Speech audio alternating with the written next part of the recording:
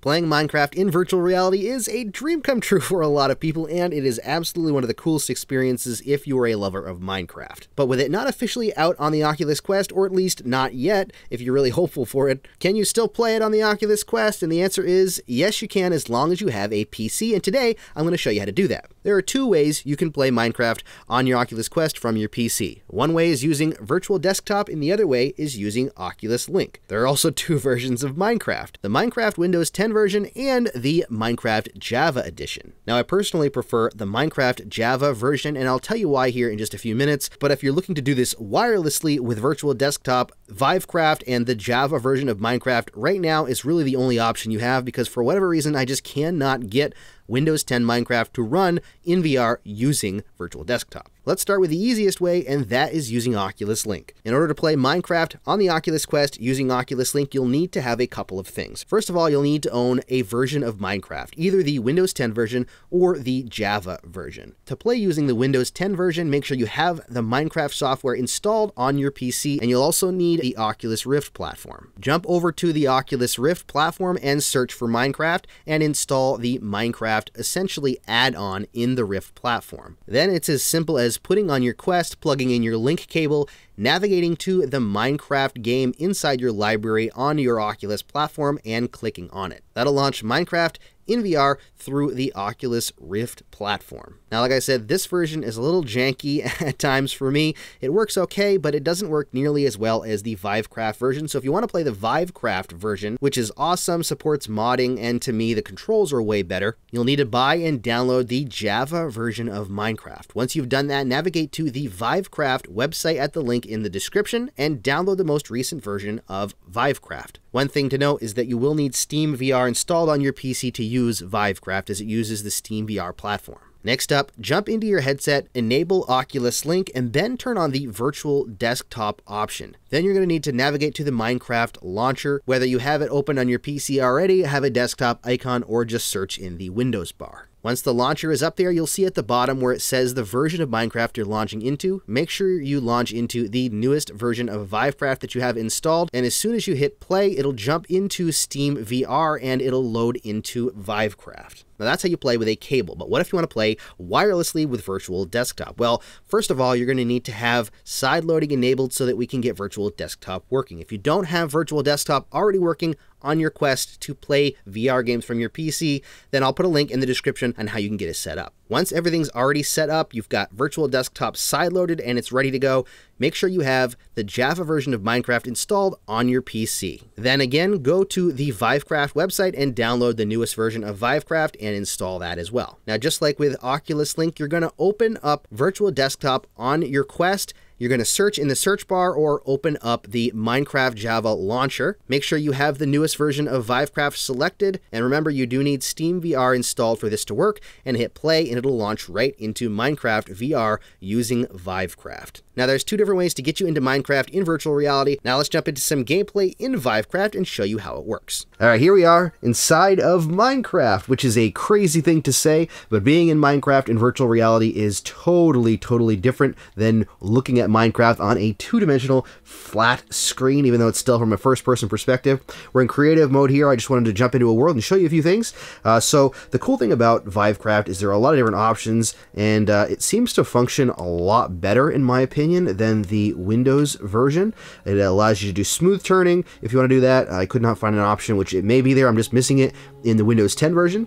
Some of the stuff you can do, I don't know if you can teleport in the Windows 10. I didn't mess around that long with it, but this version is automatically set up to pull the trigger on the left controller, and you can actually teleport. Hey, little sheepy. And it'll allow you to teleport, so if you want to use that instead of using smooth locomotion, if that makes you sick, you can still do that. You can still enjoy Minecraft. Let me see what else. Using the grip buttons cycles through your inventory. You can open up the, well, that cycles through your hotbar, or whatever you call it. You can hit the X button to open up your actual inventory, and allows you to look through your different items you have here. Obviously, this is creative mode, so I've got everything right now. In fact, let's grab a sword here. I think it's just awesome to have a sword. There it is right there. Something so cool about having the ability to swing around a sword.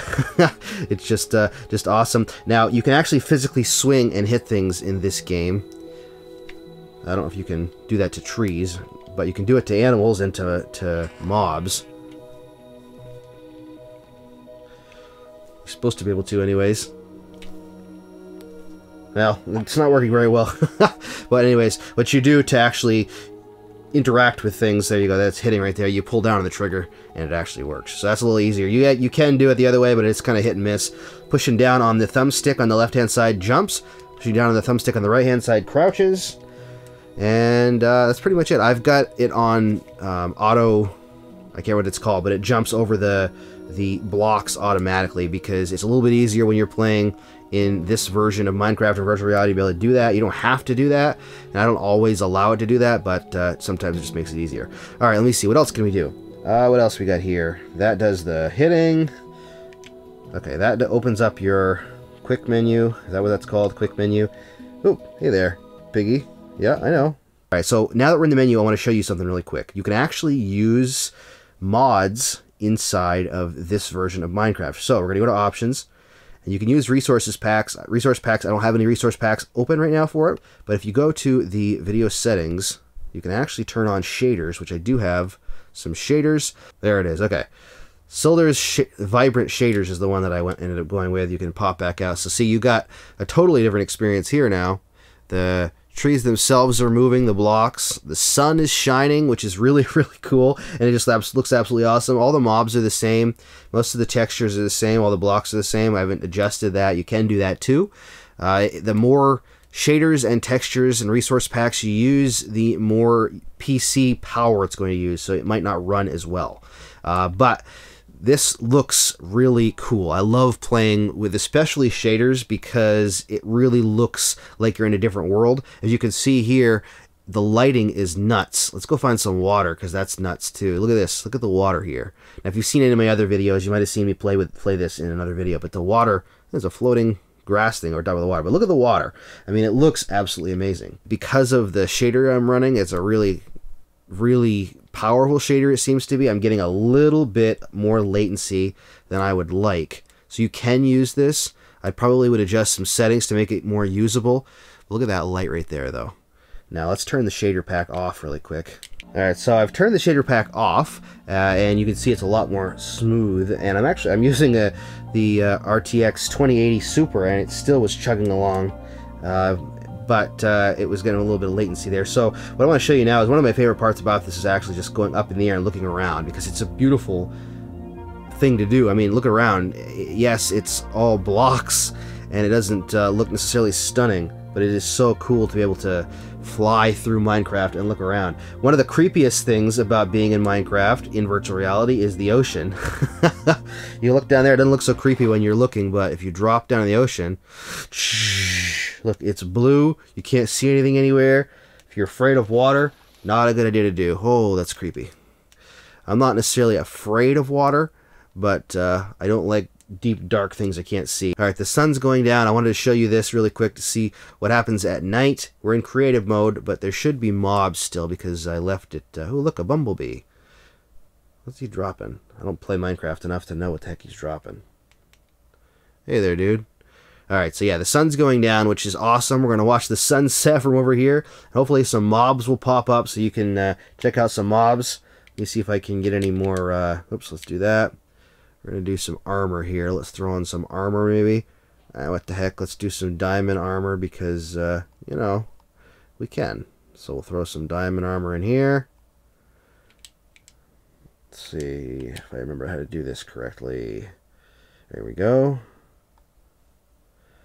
Head, shoulders, knees, and toes. No, not quite. Kind of. Yeah, head, shoulders, knees, and toes. Look at that. I was right. I got some diamond armor on. Doesn't show up, obviously. Man, look at that red sunset. That looks so cool. All right, some mobs should start popping up here soon. I don't think I have it on peaceful. I'm pretty sure I... Ooh, scared me as a bumblebee. I'm pretty sure... Look at the reflection of the sun down there. That's really cool on the water.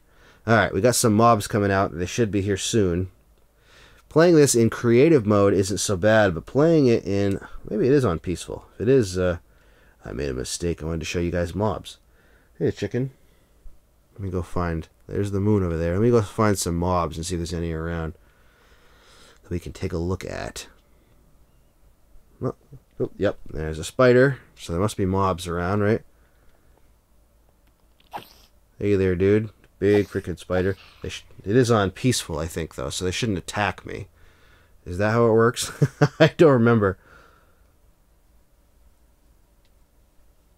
Let me find some stuff around here and see. Where the heck are they? Usually mobs would be showing up a lot faster, so I imagine that they're not going to show up. What's that down there? Oh, that's a zombie. Okay, there we go. So there is mobs. There's a zombie and a creeper. Alright, hey there, dudes.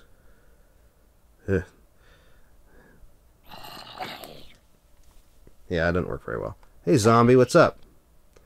Shouldn't attack me because it's uncreative, but yeah, that's how it works to see a zombie and a creeper anyways. There's another zombie. Where's some skeletons? You should see... Oh, there it is right there. You should see it with texture packs. I did a texture pack or a resource pack or whatever it's called in one of my other videos. I'll put a link to it in the description. That was freaking creepy. You can get some really creepy texture packs and stuff. They do still look at you. Man, they're everywhere. Yes, I know. I can hear you. Hey, the chicken. They're going to eat you.